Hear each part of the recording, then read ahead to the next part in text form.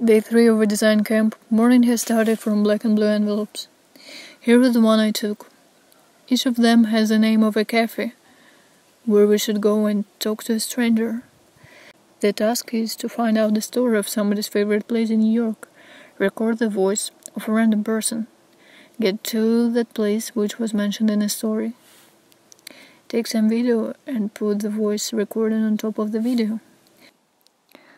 Find what's written inside my envelope. Sweatshop. Let's go down to business.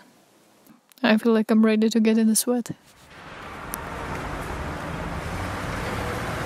Leaving my office, which is at 18th and 5th, like Gramercy area, and I took a city bike, and I was going to an appointment down near, I would say, 10th in the West Village, like 10th and 6th-ish, and I had my iPhone with me in my bag, and I guess I must have hit a bump on the city bike, and the iPhone must have came out. So it was somewhere between these certain avenues and these streets, right?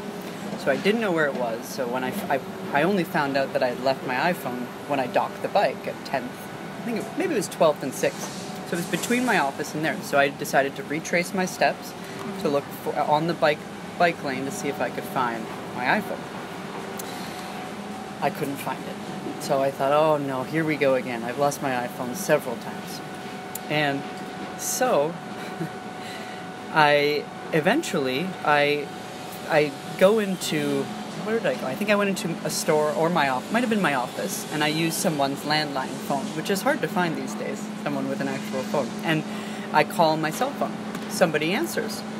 So what happened was, I guess there was a man who was taking the bus, found my iPhone, brought it home, gave it to his friend, or gave it to his daughter, I suppose. I think it was his daughter. And then she's the one who answered, and then she arranged to have some guy, her brother, I think it was, meet me at another store to deliver the iPhone. But it was now went all the way in Queens, and then it came back to me from these guys. They're so nice. People are so kind, aren't they?